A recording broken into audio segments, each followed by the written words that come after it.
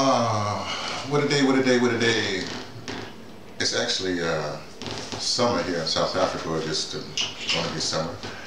And it's raining. It rained for 2 days. That's the rainy season, the summer season. You know, it's Northern Hemisphere, Southern Hemisphere, the whole thing is changed here. Look, that's not what we're going to talk about. You know, come to the end of the year, and it's the end of the year. What did I learn this year? To cut it to a chase. And it's quite interesting. I learned a lot this year, I think. Well, as always, you always learn a lot. But the thing is kind of, you know, I mean, it happened last year, the year before, but the late night, well, I don't watch TV, so it doesn't affect me, but, you know, a lot of people get their news from these late night comedians who just do the, I don't want to say do the headlines, but there's like, you know, why? What's the substance to it? What are you reading to find out the stuff? But nobody's doing that analysis. People are just going over whatever they're going over. But I wanted to get to something else, but let me get to something right now. You know, there's this whole thing about the sexual piccadillies or whatever it is, all that stuff that's happening, people getting busted for stuff from 20 years ago, 10 years ago, 5 minutes ago, whatever it is. And it's not a good situation. But a couple of things. In the 80s, I learned a little bit about numerology. And one of the things I learned about numerology is that, you know, numbers have vibrations, but basically there's a male and female principle also. So an odd number is a male, kind of male principle number. An even number is a female principle number. Now, since we're coming into since I was dealing with this in the late 80s, early 90s, it helps me when you travel. It's like you know, like people say, what's your sign? Something like that. It's like that kind of parlor games kind of thing. So it was just fun to do shortcuts with people's numbers, numerology. Anyway, I'm coming to this particular point. So what happens,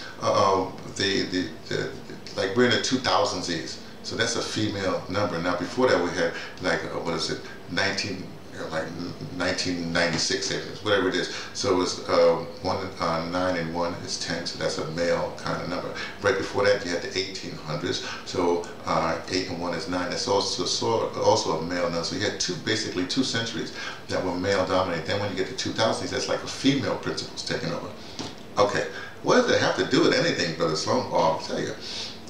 So for 200 years you had basically the male dominant principle is the thing, but now right when I had these discussions too, when the 2000s hit, then it's females sort of taking up. So now you see a lot of females are charging, a lot of female principles guiding things. So it's no surprise to me that, you know, all these things come back home to roost where females are taking more power.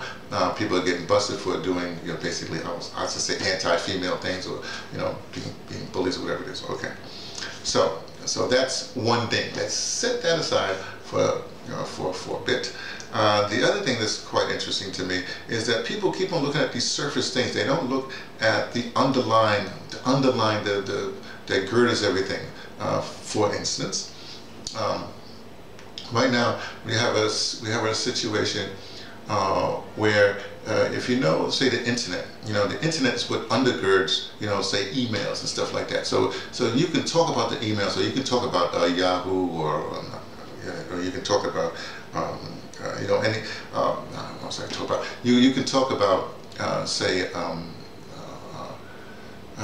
what I've been thinking about, you know, let's say, well, you know, Gmail, Yahoo, Google, you know, Facebook, all those are based on the internet. Okay, so that's one thing. Then the other thing that we have is that what else is based on something that's, you know, sort of different, the basis of things. So the blockchain, for instance, is the basis of certain things. So like cryptocurrency. So people went to cryptocurrency, but I'm not interested in cryptocurrency. I'm interested in the blockchain. It's like I'm not particularly interested in the Instagram or whatever have you. I'm interested in the internet. You know, that's the thing that underlies everything. You know, so while people are chasing money or whatever they're trying to do, I'm looking at how is this system going to affect the future? I guess that's what I'm trying to say. So that's all sort of, you know, what I get at. So I think that people are missing the point when they're trying to be millionaires or trillionaires with Bitcoin or whatever they're trying to do. I think what you should look at is see how the blockchain is going to change your life, going to alter, going to, you know, undergird your life. That's the thing.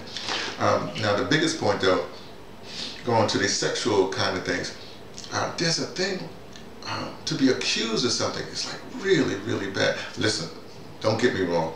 If more than 2 or 3, more than 5 people come and say you did this, then that's got to be a signal to something. You know, it's got to be a signal to something. You know, this things are not right. But let me give you let me give you 2 stories. One, in New York. Well, my best friend was married, but he was a cop. He was married to a cop. But she was in charge of the sexual kind of, not charge, but she's part of the sexual kind of unit. You know, when women get raped, whatever, she has to counsel, whatever have it. Now, this is back in the 90s, 2000s, in the 90s. And the most famous case, I guess, let me go back. I think this happened in the 80s. You know, with Sharpton and then with Tawana Brawley or whatever have you.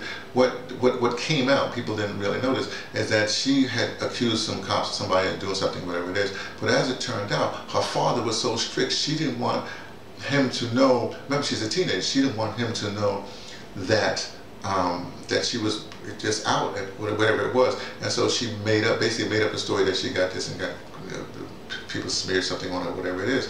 Well, the same thing back then.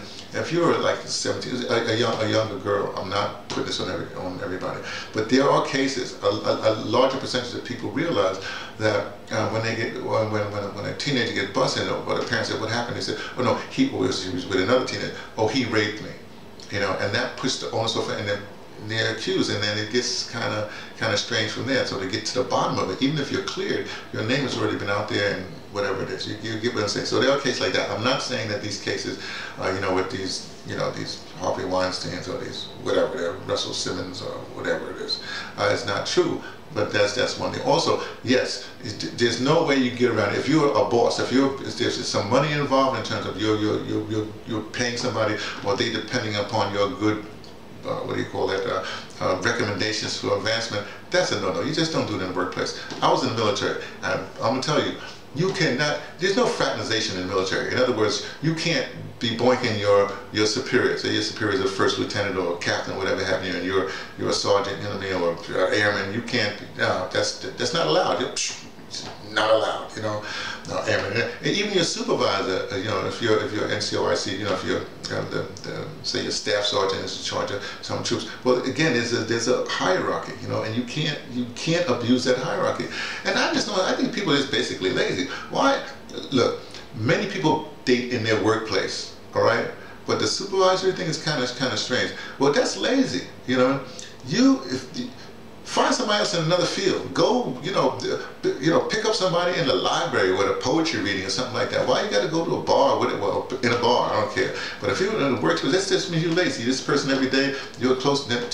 You know, that's just the case. I mean, even somebody pointed out all this stuff. Even Michelle Obama was at one point Barack Obama's boss, and they dated. You see, but. Okay, so we have that problem. But let me tell you a personal thing that's kind of interesting. It has nothing to do with this sexual thing.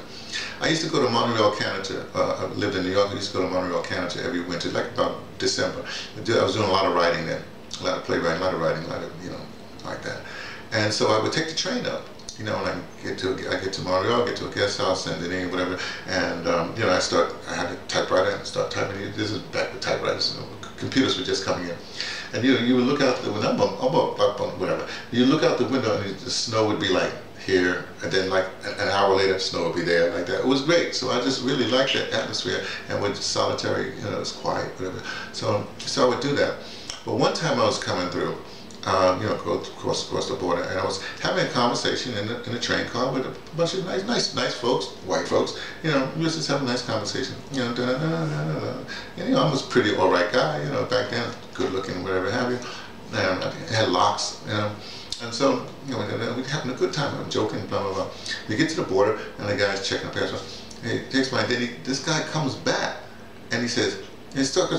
Have you ever been arrested? No, I haven't been arrested. Have you ever been? This car, have you been? I said, no, I haven't been arrested. He said, are you sure? I said, no, I'm sorry, I haven't been arrested. I'm gonna give you one more chance to tell me. Da, da, da, da. I said, I don't know what you're talking about, like that. So this went on back and forth. Now we're at the border. I didn't really care. I don't have a lot of money. I still don't have a lot of money, you know, so I can't afford to be staying someplace, you know, across the border, having, you know, and then the next day, it's not in my budget. And this went on, and finally I said something, look, okay, I guess I've been arrested, that's what you say. And then he came back and said, I want to know. And he gave me my passport back. Now, through all this stuff, I'm not getting the whole story straight, but you know, that's basically what I went through. After we went through, those same people I was talking to, because the guy was loud and we had all this stuff, they treated me like I was a criminal. Now I'm innocent, but in the court of public opinion, and because this guy accused me, his border guard, whatever you call these people, customs, whatever it is, you know, accused me, then they did conversation all change. You could see them physically just didn't want to deal with me. And I was like, wow, this is strange. So we have to really be careful with the court of public opinion, even if somebody is finally found innocent. Even look, I'm not talking about technicalities. You know, if you notice this was bogus, and there's also a lot of cases, especially in Hollywood, you know, where people are gaming the systems and stuff like that. You can just research yourself and find out all of this stuff. So what am I saying? What did I learn this year? I learned, wow, our news we do, people are not digging for the news. People are lazy. That's what I learned this year. People are not digging under the headlines, beyond the headlines to find out. This whole Russia thing that's happening, it's kind of strange. You know, it's easy to find out what's going on, and the people are not listening. They see what they want to see. They want to accuse. When they take that first position of finding out the information, they want to be right, so they can't backtrack. Say, oh, you know, I was wrong about that. They don't want to do that. So sorry to be so. No, I'm not sorry to be so long. This took a little doing, because I really had to get this off my head, because it just seems like I think I'm gonna sort of bury myself for the next few weeks, even this holiday season, just get into my work, because this out here is just really insane. These accusations back and forth, and people, this is guilty, that's guilty, and it's just not good. It's not great for society. And to me, it's just a distraction, because as they do that kind of stuff, all kinds of really serious stuff is happening someplace. Let me say one last thing. And this whole, they call it PC culture, this snowflake thing, whatever, it's really getting out of hand. I was listening to something, the Richie Allen show from UK, and he was talking about, there was a case in the UK where it was snowing, and so somebody just, you know, wrote a song, I'm dreaming of a white campus, meaning the snow, you know, a white campus, I'm dreaming of a white campus, off the white Christmas thing. And somebody said, that's racist, or whatever they said. And the school had to apologize for that thing. And people say, wait a second. I'm going like, wait a second. People don't know, huh? How is that possible? So you can't say, I'm dreaming of a white campus in England, because that might offend somebody who doesn't know the song White Christmas, knows a parody of that, and just having fun. This is not a festive season anymore, is what I'm trying to say. Now everybody's on guard for everything. Forget, hey, Christmas party, don't go to your Christmas party. If you have Christmas party, don't go. Don't go. You got this thing of this, people really being divided, the genders are really being divided. And if you challenge folks, they've taken their position and they no longer are listening to you or listening to logic.